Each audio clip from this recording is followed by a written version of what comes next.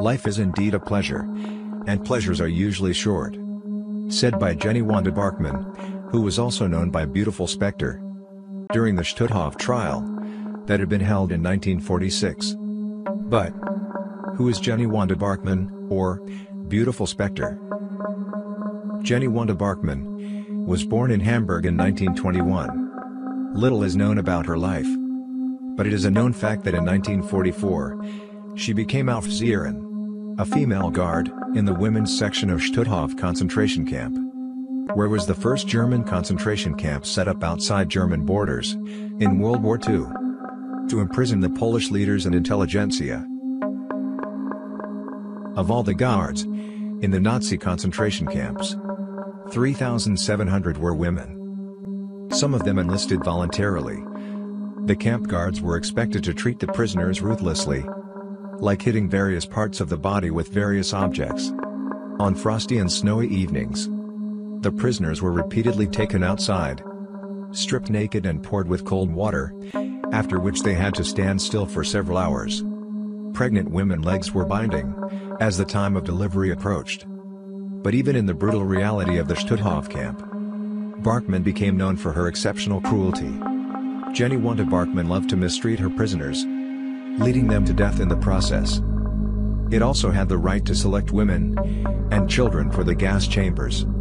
Because of the confusing combination of her attractiveness and her cruelty, the prisoners nicknamed her Beautiful Spectre. When the war came to its end, Barkmann fled Stutthof as the Soviets approached. She hid a few months and besieged Gdańsk.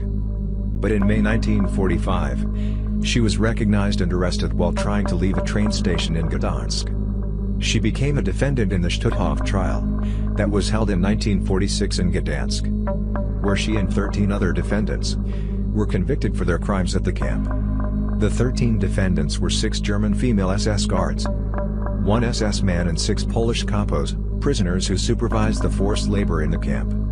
During her imprisonment and trials, Barkmann still was concerned with her appearance.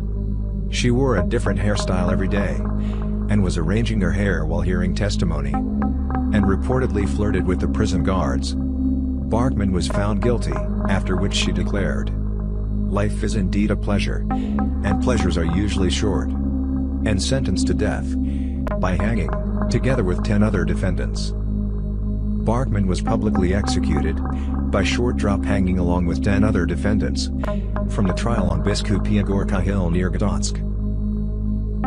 On July 4, 1946, the procedure was to start the truck's engine and drive a few meters away, so that the tethered person would slide off it and hang. According to the doctors involved in the execution, the convict died in this way for an average of 12 minutes. Intervals between executions lasted 20 minutes. Former Stutthof prisoners volunteered to serve as executioners. The event gathered innumerable crowds, according to some sources around 200,000. For humanitarian reasons, the authorities soon refrained from organizing further public executions. When Barkmann was hanged, she was 25 years old. After the show ended, the crowd wanted to set off on the corpse to tear it apart, but the security forces of that time intervened in time. All the bodies were taken to the Medical Academy of Gdańsk, where they served as reference material for students. It was one of the last public executions in Poland.